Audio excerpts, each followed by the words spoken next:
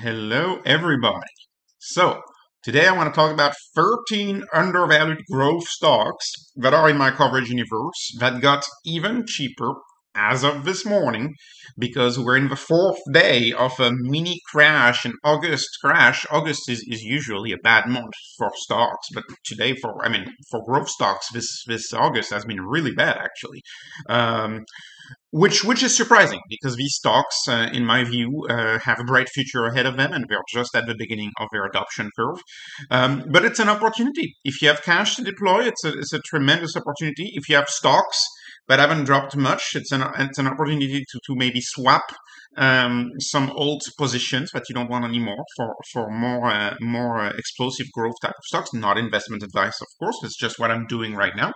And let me get started and tell you about these stocks, tell you about these 13 undervalued stocks. So, as you know, on my channel, I don't focus on the same metrics as everyone else, right? I don't really focus on PE or price to cash flow or anything like that because I'm not a value investor. I'm a growth investor. I invest in the adoption of products. I invest in products that are only early on and that are only beginning their S-curve of adoption, products and services. And because of that, I use my own little metric that I created here, which is enterprise value over gross profit, trailing 12-month gross profits, over revenue growth. And this question, this metric here answers the question, how much am I paying for each percentage point of growth? What's the cost of each percentage point of forward growth? How much am I paying for that? And I consider a score under 0.5 to be excellent.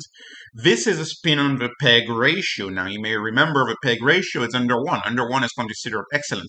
Here's the thing, though. The PEG ratio is for earnings, not for gross profit. I'm looking at gross profit, and of course, gross profits come in earlier on the income statement than your net income. And as a result of that, I have to be more stringent and want a ratio that's lower than the PEG ratio. So to be excellent for me, it has to be under a 0.5. But you'll see that's not going to be a problem because lots of stocks are way below a 0.5. Like those top three in my spreadsheet will be open fine. Quickly, last few things. Right, price is often used, market cap. People often use price or market cap, same thing, right? But me, I don't use market cap. I don't use price. I use enterprise value. If you're new to the channel, do not be worried about enterprise value. Enterprise value is very similar to market cap, except that if a company has a lot of debt and not a lot of net, so not a lot of cash, like not a lot of net cash position because we have more debt than cash, then that company will be penalized in the assessment. So enterprise value simply penalizes companies that have a lot of debt by making them look much more expensive. And it's good, it's helpful because you know some stocks, for example, if you were to take enterprise value, you take any stock in the auto sector like a Ford, enterprise value is like 3.5 to 4 times as much as market cap. So market cap, you're like, oh, it's only a $50 billion company, it looks cheap. And then you look at EV and you realize, oh wait, it's close to 200 billion. It's not that cheap, is it? That's because it takes out debt. Because a lot of companies do issues with their debt, like they engage in revenue financing, which is very dangerous. That's how, for example, GE went almost bust because they did too much revenue financing. Anyways, I ramble here. So I use that. So I use EV. I use gross profit instead of earnings because all these companies are too early for earnings. They're not optimized for earnings, and their CEOs should not want to show earnings right now. They should want to reinvest in the business. They should not want to have earnings. And then I use revenue growth instead of earnings growth. And the reason why I use revenue growth and not even gross profit growth is that you'll find that over the years, I mean, gross profit is typically pretty stable, especially the higher it is, the more the gross profit is going to be stable. And as a result of that, I use revenue growth as a proxy for gross profit growth. Revenue growth is an easy metric to find. So anyways, not a perfect measure. No measure is, but still helpful in my view. And it is this metric that I use to tell you which stock is undervalued right now. And the winner of the week, the most undervalued growth stock this week is HIMS. HIMS went back into the most undervalued territory. And, I often jokes between HIMS and StoneCo, it's a fight. Some month it's going to be StoneCo, some month it's going to be HIMS. Recently, HIMS has been winning because HIMS has dropped, was it 40% from its high or something like that? So that's the reason why it's been winning. HIMS is a company I do not understand how cheap it is. It's trading at two times sales, right? Enterprise value is only two times sales, two times gross profit. Okay, there's some rounding here. But anyway, it's a very, very, very cheap stock. HIMS is a healthcare company, healthcare 2.0, as opposed to the traditional sick care. And I cover HIMS a lot on the channel. In a nutshell, what does HIMS do? It is an e-doctor and an e-pharmacy all together, all at once, in one easy monthly payment. If you get prescribed, if you get a treatment. If you're not prescribed any treatment, you don't even have to pay, or you pay something very nominal. And it's much easier than the traditional health system. Much easier to use. Focuses on a lot of preventative healthcare issues. Anyways, I've covered HIMS in great depth on this channel, so I'm not going to spend too much time on HIMS. Moving on to StoneCo. So what is StoneCo? StoneCo is the square of Brazil. That's how I call StoneCo. It's the square of Brazil. Almost 3 million small businesses use the StoneCo payment terminal. They're still growing the number of new customers at a very high clip, about 30% new customers each year. Revenue growth is growing at 40%. So not only are they growing how many small businesses are using the payment terminal, but they are also using those terminals more. Those businesses are using the terminal more as Brazil is going through this transition away from cash. So Brazil is a very interesting country. Central bank is pushing for PIX, which is the central bank payment system, kind of their CBDC, if you will, and they want the Brazilians to use PIX and not use cash, and of course that benefits a company like StoneCo, who has a little terminal payment, and they get the fees. Their average take rate on the transactions for StoneCo is close to 2.5% of each transaction is what they take, and so this is a business that's also heavily linked on the economy, just like a Visa or MasterCard. The more people spend, the more it's going to be reflected in the revenues of StoneCo. And we know that Brazil just started dropping interest rates by half a point. They dropped interest rates, right? Lula is the new president of Brazil, is doing its best to push interest rates down. What happens when you drop interest rates? The economy takes off, and this should benefit StoneCo. I cannot understand why StoneCo is this cheap. The market is giving it absolutely no credit for future growth. The third cheapest stock out here is Lovesac. Lovesac is an interesting play. It's a maker of modern furniture. They essentially make beanbag and adjustable comforters and sofas.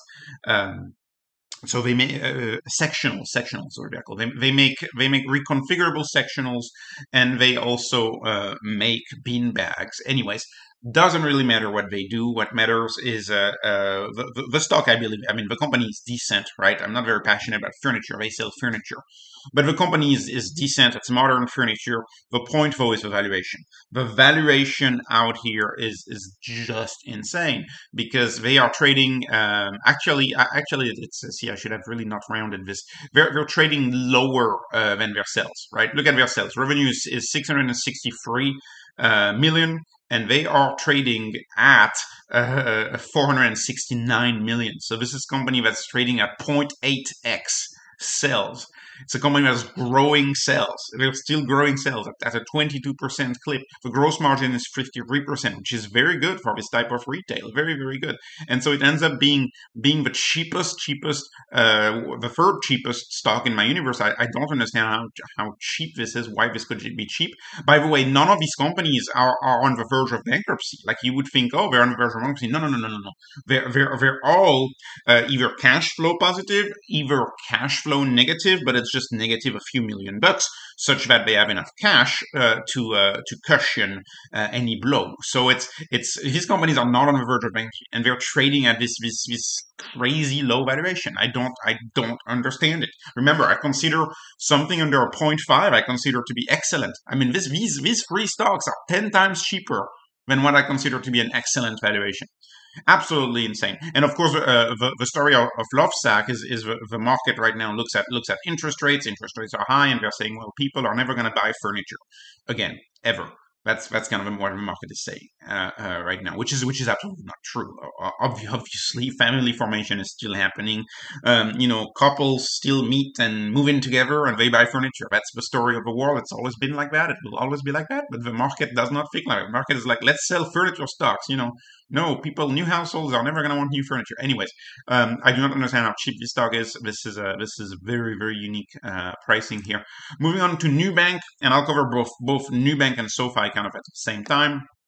Both of these companies are dirt cheap. They are neobanks. What is a neobank? It's a bank that has no branches.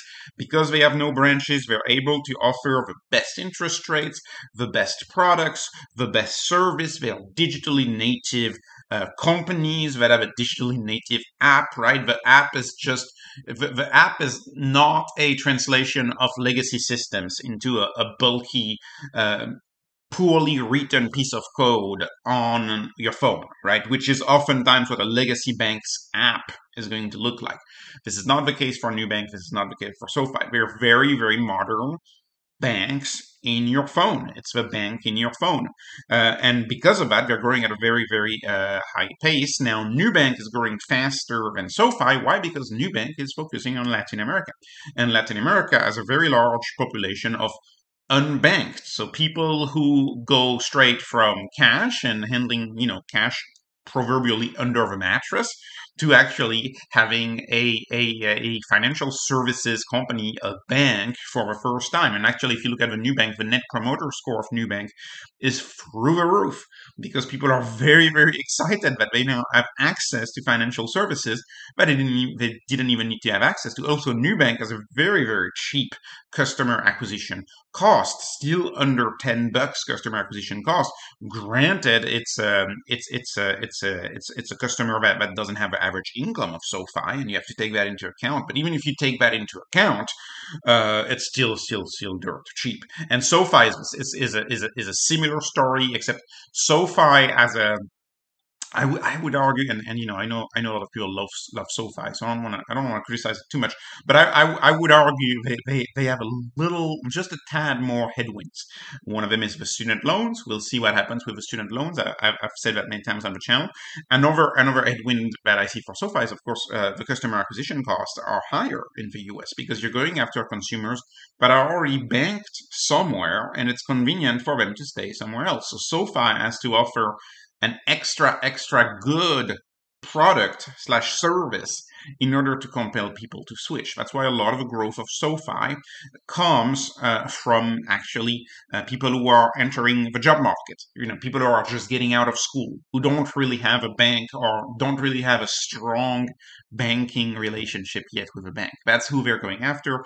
They're going after the affluent millennial. They've been doing very well because of that. I own both companies. I like both companies right now. I like Nubank a little better, and Nubank is a little cheaper per my metric. But SoFi is a great company as well. Moving on to Indie Semiconductors.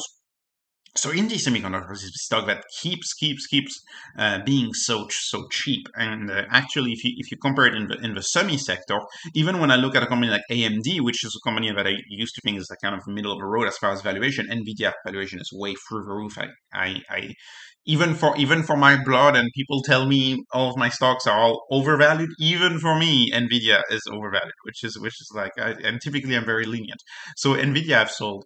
AMD I think is becoming very, very expensive as well. But a semiconductor that's cheap is Indie Semiconductor. Indie Semiconductor is very cheap and it's still growing very fast, almost doubling revenues over the next 12 months. It's predicted to almost double revenues. A gross margin is 44%. In a nutshell, what does Indie do? Indie was founded by semiconductor industry veterans, and what they do is they do ADAS system and they do driver assist systems for OEM cars, for OEM manufacturers. Of cars, if that makes any sense. So the legacy players in the car business, they want to have the electronic features of a Tesla, and they are going to be buying semis for that. And Indie is trying to be one of the players that sells semis to those original manufacturers of cars, the legacy companies. So they're catering to the legacy companies, which adds a lot of risk, right? Because you have to bet on how many legacy auto companies are going to survive Tesla. That's kind of a bet that you have to make.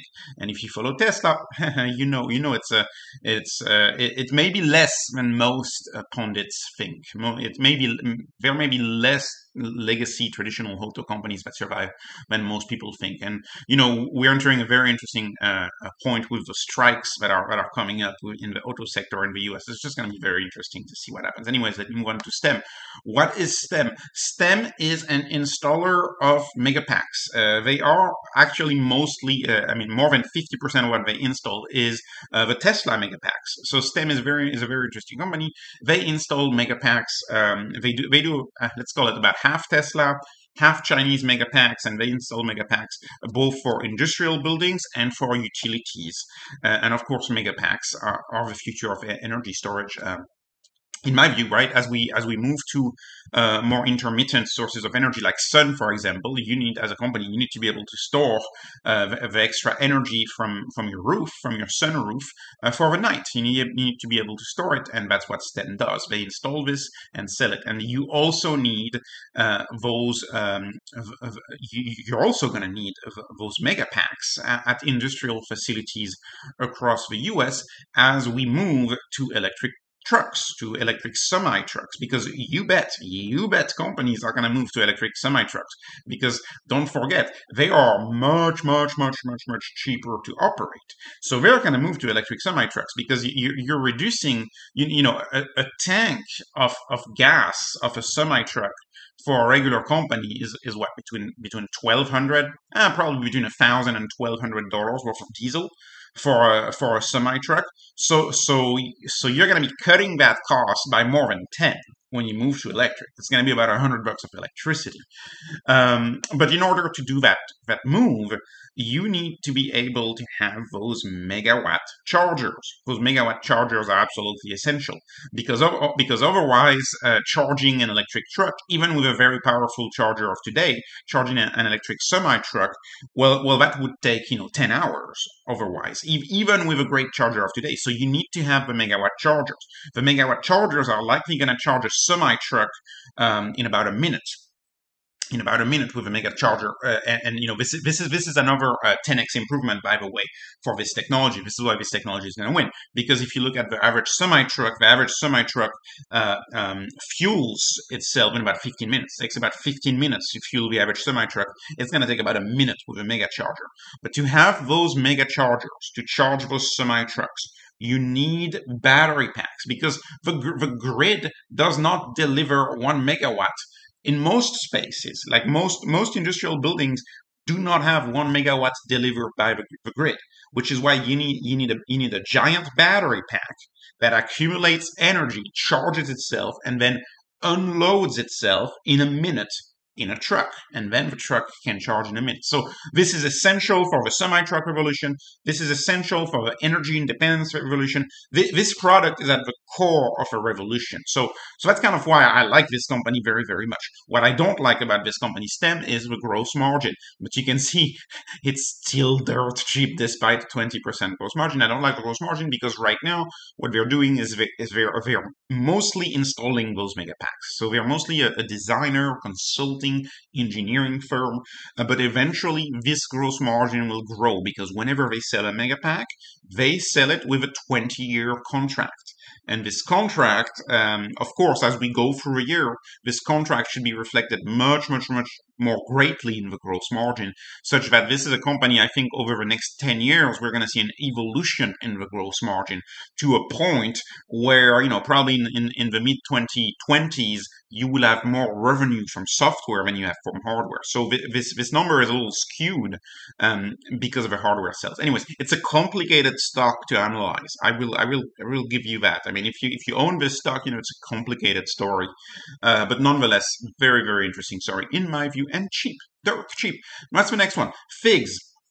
So figs is still extremely cheap. The stock has not recovered, and figs is projected to still sell at 13%. What is figs in a nutshell? Figs is, some people have called it the next Lululemon.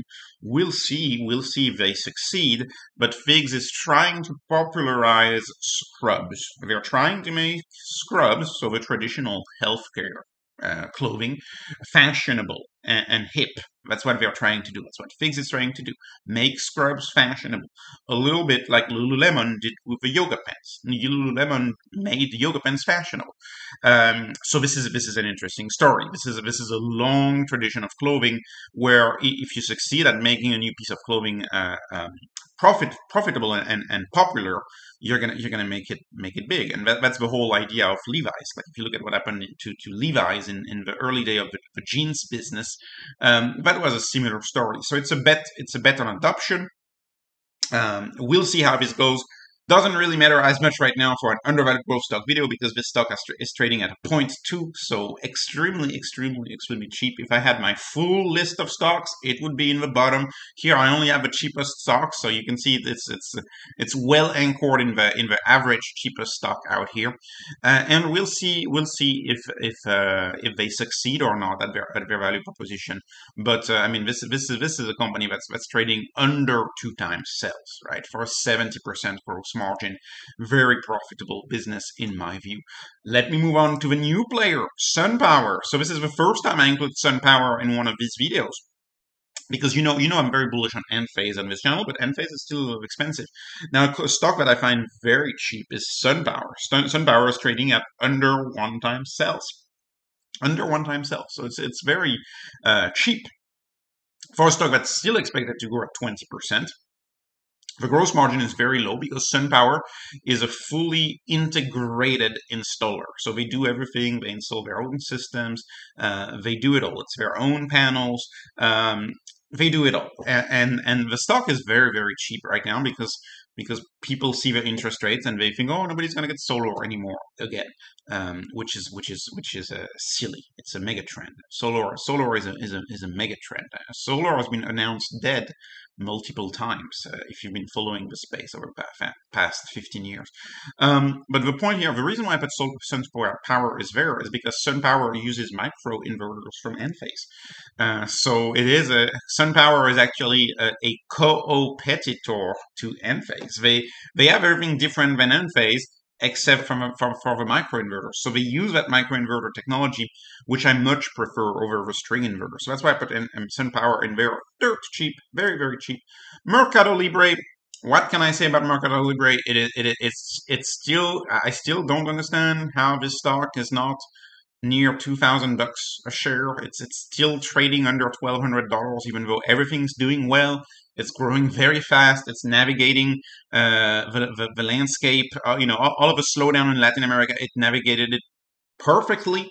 Their fintech division is growing, right? They're managing Argentina just fine, even though there's tremendous inflation in Argentina. They're still growing way faster than inflation.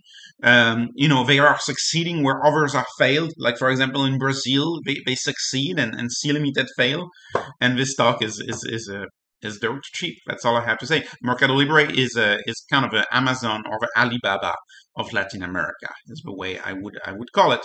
Then what about Airbnb? Airbnb is still dirt cheap. People, for some reason, this stock is absolutely not popular on YouTube. I don't know if it's popular even on Twitter. I don't see it discussed much. You have a very large real estate investing community on Twitter, and so a lot of people actually criticize Airbnb, and they take these edge cases and they try to criticize Airbnb from the endpoint of an edge case. But that's not the story for Airbnb. Airbnb is monetizing trust. That's what this business does. It's allowing you to rent a space to someone you don't know, and you have their rating, and you have their Airbnb insurance, and you just have trust that you can do it, right? What Uber did for getting into your neighbor's car so that they take you to the airport, what Uber did for that, Airbnb is doing to the housing space. It's a much bigger story than just hotels. We're disrupting hotels, of course, but they're going to disrupt much more than hotels, in my view. They will disrupt mom and pop rentals because mom and pop are going to prefer renting to someone who has a profile on Airbnb and who has 50 or 75 verified ratings from prior people who rented to them. It's just a more efficient process, and this company is a platform over or on the top of it all. And I enjoy Airbnb very much. I also think it's a low cost leader in its space. It's actually much cheaper to go through Airbnb oftentimes than to go through hotels. So the stock is dirt cheap. That's all I have to say about Airbnb. I don't understand why it's so cheap, but it is cheap compared to the future growth. Let's moving on to the last two, which are kind of a little expensive for this spreadsheet, but in my other spreadsheet they would look cheap. So we have Zscaler. So Zscaler is the only SaaS company out here that made it to the spreadsheets. What is Zscaler? Zscaler is the inventor of zero trust security. What is zero trust security? That is the software that allows, say, a company, imagine a company and you have 10,000 laptops. If one laptop gets infected by a virus, how do you make it so that that laptop does not infect the entire computer network of the business? That's where Zscaler comes in. Zscaler makes sure that there is no unsecured connections between any endpoint devices like a laptop or a phone. No unsecured connections. They are the pioneer in zero trust, and as a result of that, their growth is still very impressive. And it is a product that companies very, very, very, very much need. You need zero trust, and you need an endpoint security software, which will CrowdStrike. But CrowdStrike is more expensive than Zscaler. Zscaler has come under attack by Cloudflare for like 2 or 3 years. Cloudflare saying, "Oh, we can do better than Zscaler at zero trust," but it's not showing in the sales. Right, in the sales, Zscaler is still the absolute leader in their space. And it's very cheap. And I will finish with an equally cheap stock, a stock that's gotten cheaper recently because it went down. It's Duolingo. Go figure. I don't know what to say, but Duolingo is cheap right now. It's only trading at 10 times sales, but that's not the point. If you adjust that for growth and if you adjust that for gross profit, you get into a very interesting value proposition at less than a 0.38 for a sector which I guarantee most portfolios don't have. This Duolingo is as uncorrelated of an asset as it gets because it's language lessons. That's what Duolingo is. It's language lessons on your phone. The story of the stock, they are trying to make it much bigger because they're launching Duolingo Math. They have a popular English testing system, the Duolingo English Test. They have a lot of good things going for it, but it's the gamification of education, and I only see a company like Duolingo getting bigger and bigger as they extend more products, add more languages, and as people, the interest in learning a foreign language is a very, very old, very, very old, ancient interest, and I don't think it's going to go away anytime soon. People are always going to want to learn other languages, and it's a free way to do it. It's a free way to do it. They are also launching a subscription service. Their Duolingo subscriptions because advertising revenue is a little down right now still. So this is a company that you can explain the drop also partially with the decline in revenue, the decline in revenue from advertising. Anyways, these are my 13 undervalued stocks. I hope you appreciated this video. Thank you so much for watching it. Have a wonderful day. This is not investment advice, and I appreciate your likes and I appreciate your subscribes. Have a great day.